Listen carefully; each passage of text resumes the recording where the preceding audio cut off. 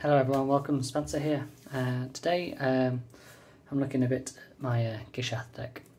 Now this is like a mid-power deck that I've got, and I'm not looking to upgrade it as such, more just tweak and optimise within the budget area. So one of the problems I'm facing with this deck is that I'm not always getting Gishath out quick enough to get an attack in to trigger him to start getting the dinos out on the battlefield. Now the problem with that is, the problem with it is I'm running minimal interaction. So minimal removal, anything that interacts with opponents, things like that. Because I'm relying on basically creating a board state of dinosaurs and then attacking into opponents and winning that way.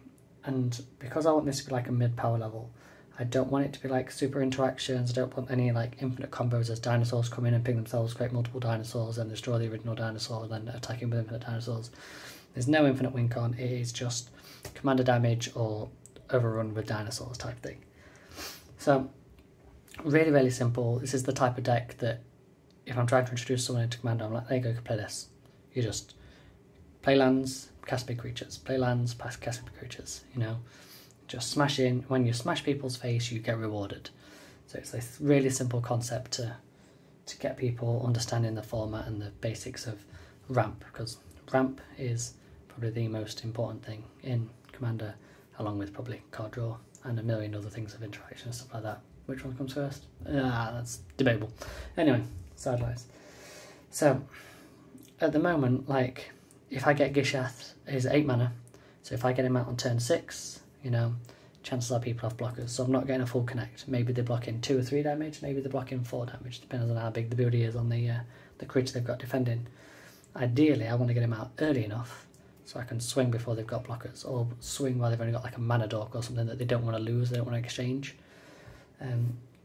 So this is the plan. In order to do that, I've gone through everything, and I think I just need to upgrade my ramp.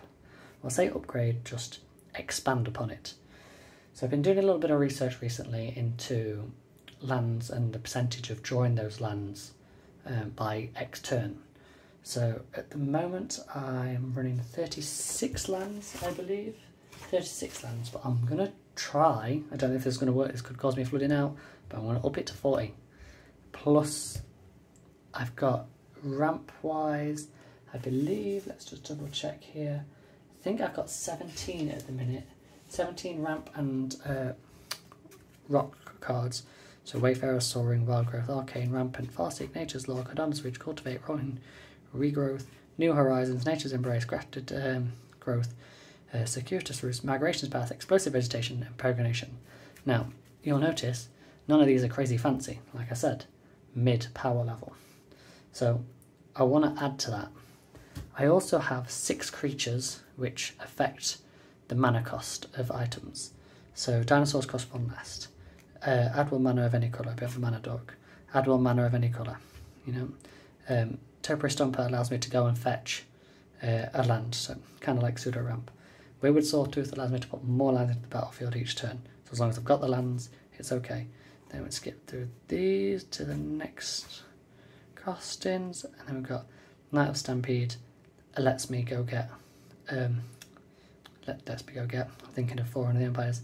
Dinosaur spells cost 2 less, so that helps it accelerate my a little bit more. And that's it in terms of dinosaur ramp. I have Regal Behemoth, but that's like way too far down the land to class as ramp type thing. Also, this card is just getting a reprint in the new Commander's Master set, so should bring the price down a little bit. I mean, I got it luckily.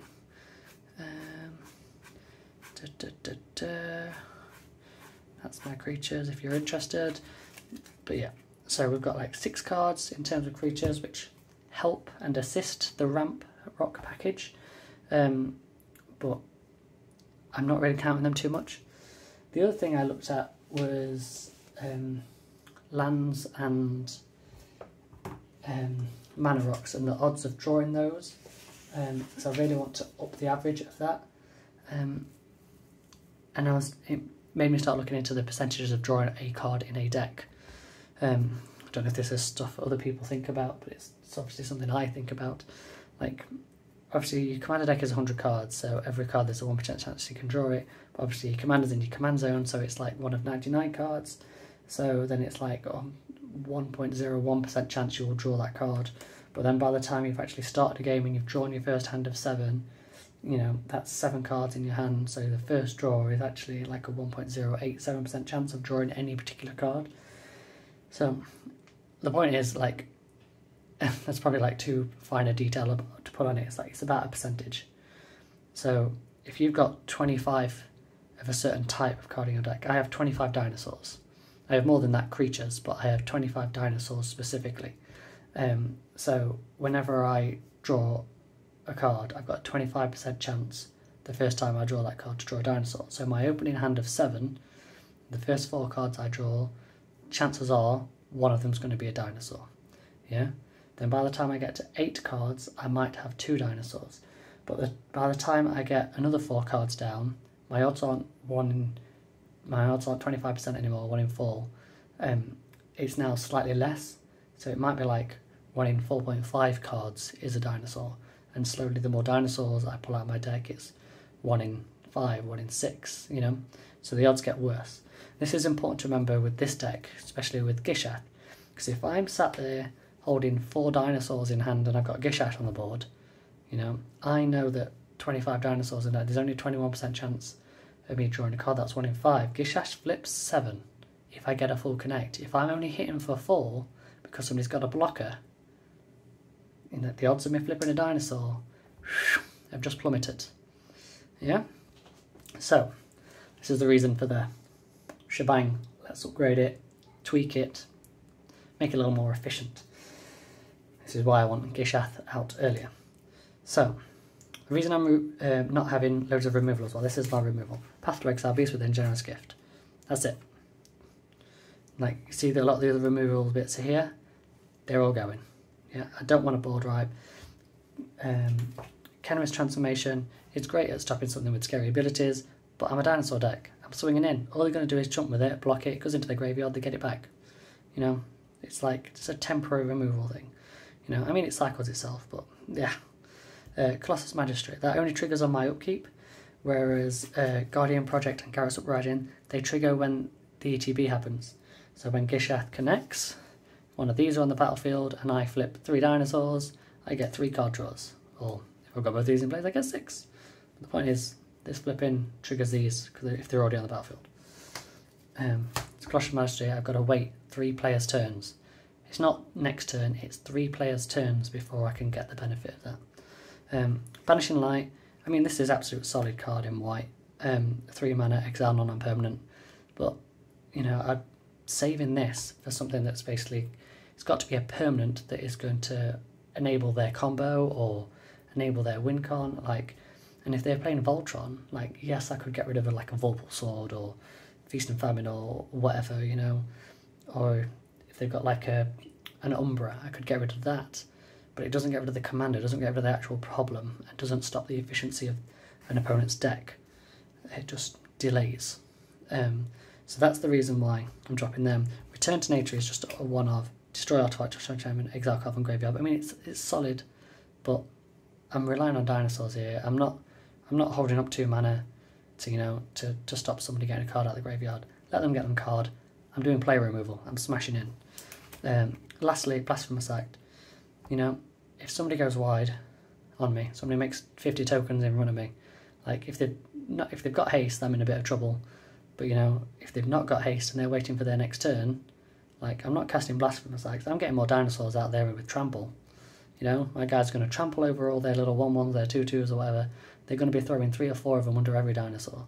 You know, then with a decent enough rank package, if Gishath dies, just recast him again on next turn. He's got haste. Smash face again.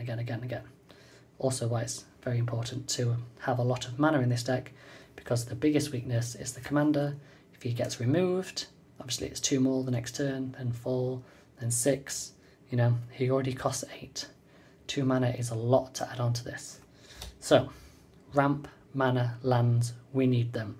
That's the justification. Other things I'm thinking about adjusting. Rhythm of the Wild, my commander has haste.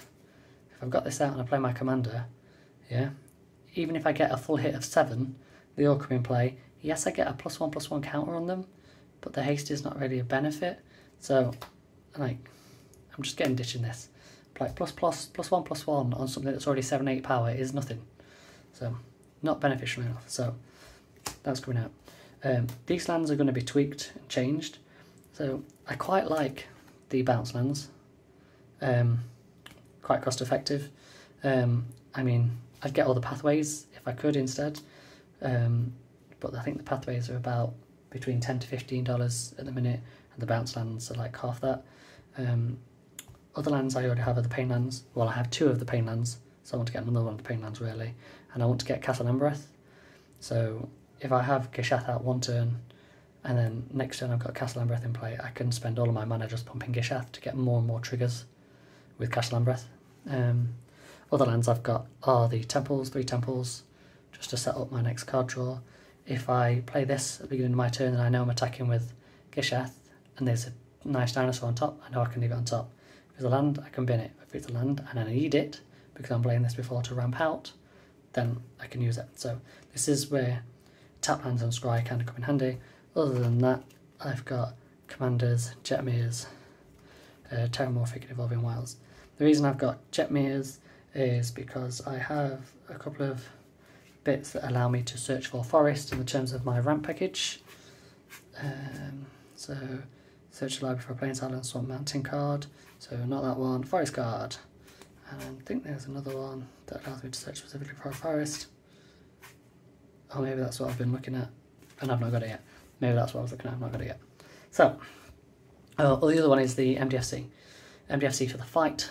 So this is a land if I need it to be, but more importantly, it's a fight to remove like a 1/1 Death Toucher or something like that that's getting in my way, so I can pick something to pick off the creature threat.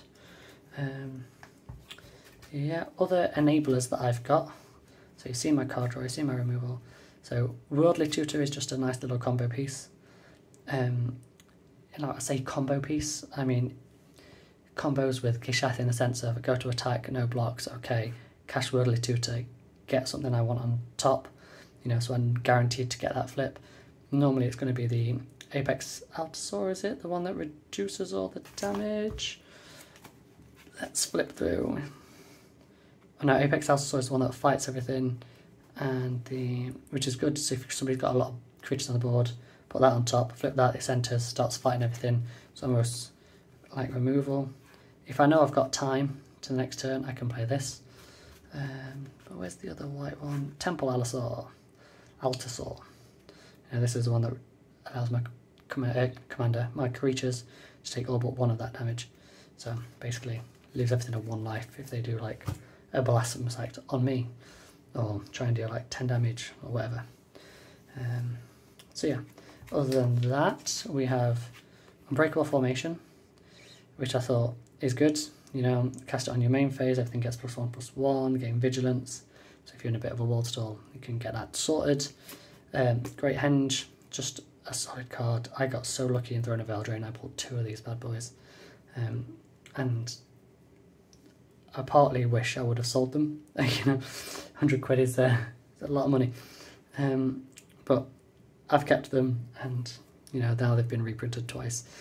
Because I think this is getting a reprint in Commander Masters, and it's just been semi-reprinted in Lord of the Rings as the party tree, but it's mythic, so maybe the price won't alter too much, who knows. And the original cards do tend to hold the value more than others, but we'll see. So yeah, Unbreakable Formation, Great Henge. You know, most of the time I'm casting this for 2 because I've got Gishath out or something like that. This also obviously triggers when creatures enter the battlefield, so drawing cards and putting counters on everything. So yeah, so they're like my enhancers. Then my removal. So, what am I upgrading, what am I tweaking, what am I getting into? So, some of these are not very fancy, like I said. Here we are, look. Path to the Festival, Grow from the Ashes, and a Fastwood Search. Yeah, a 4 mana ramp spell, you know, a 3 mana ramp spell, but I can kick it, you know, and then Path to Festival is just a 3 mana ramp spell, but I can flash it back as well. So if I cast this on turn 3, I can then cast it on turn 5. Yeah, as long as I'm hitting my lands every turn. So these just help emphasise and add to it. And with these 3 as well, that'll take my mana rocks and ramp spells from 17 up to 20. Yeah, so that's 1 in every 5 cards will be a ramp spell of sorts. So that means in my first 10 cards, so by turn 3, I should have at least 2 of these. Yeah? Which is good, because I need that to be able to cast my commander on like turn 5 or so. So 5 lands plus 2 of those, I should be able to get up to 8 mana. Yeah? For turn 8. That'd be turn 6. So turn 5, turn 3, sorry, it would be 10 cards seen, so that'd be 2 of those, so that's 3. And these on average get me 1 extra land per turn. So if I cast 1 on turn 2 and then 1 on turn 3, yeah, I'll be okay to cast on turn 5, I believe. I think that's what I worked out as. I mean, my best start is land into Soul Ring, into Arcane Signet, into Wild Growth, which nets me 5 mana on turn 2. The odds of drawing those specifics, unlikely. But yeah, so those are what I'm adding in terms of to my ramp package. So let's just say I'll ditch those 3 and they'll become them 3. And then the other bits I thought through was if we get into a bit of a board state, ram through is quite nice because it's got the trample. So target creature deals damage equal to its power to target creature you don't control. If the creature you control has trample, excess damage is dealt to that creature controller. So it gives you the trample effect on a fight spell, and it's 2 mana. So it allows me to get Gishath through, or like any other big dumb dino I've got out to like get through and get that kill if somebody's like on 4 or 5 life and then a bunch of blockers up in the way. I can just smash through. Savage Stomp I was thinking about.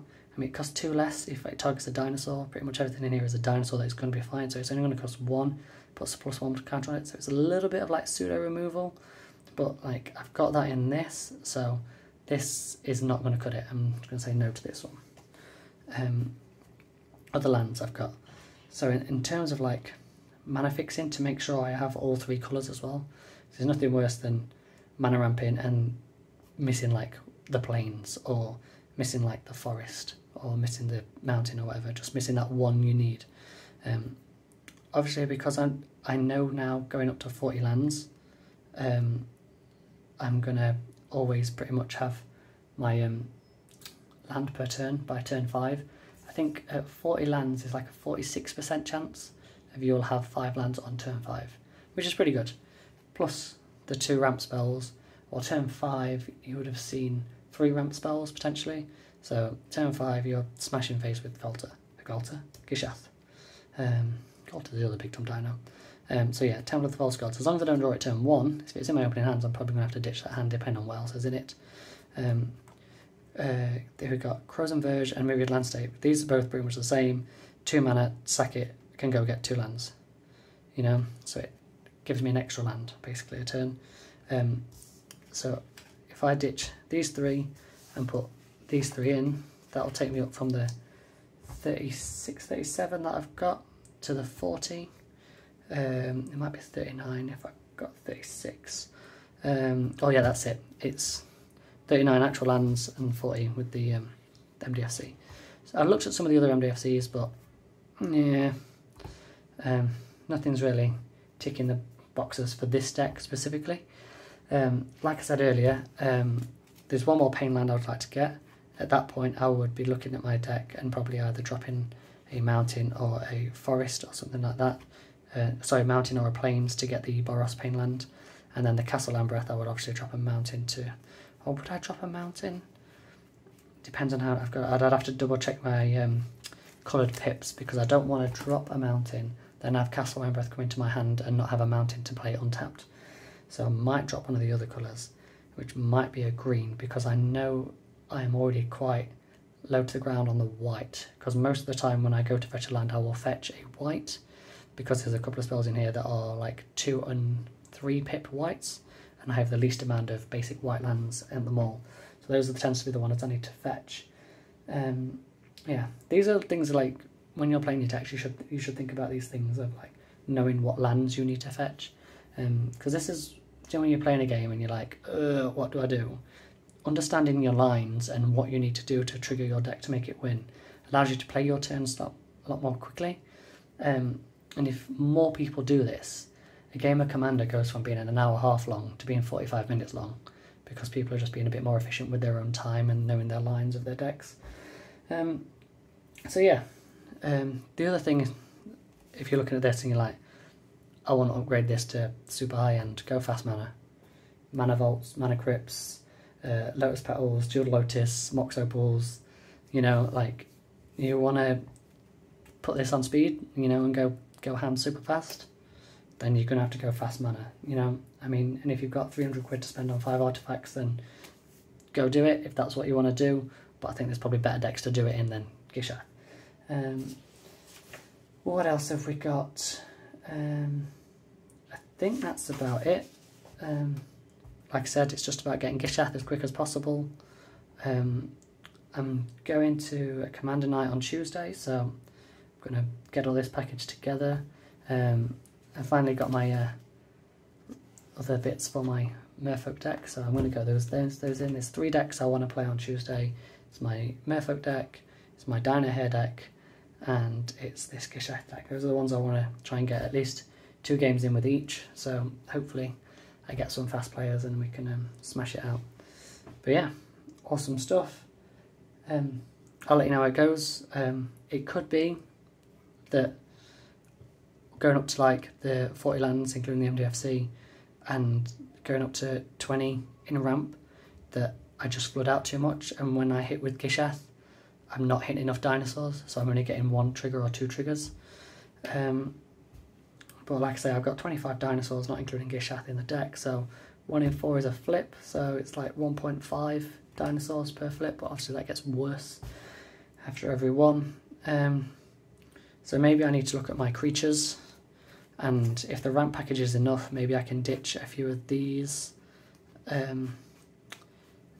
cost removal ones, or like mana reduct ones, and swap them in for actual dinosaurs to then increase my rate of hitting a dinosaur, so it's at least a body on the battlefield.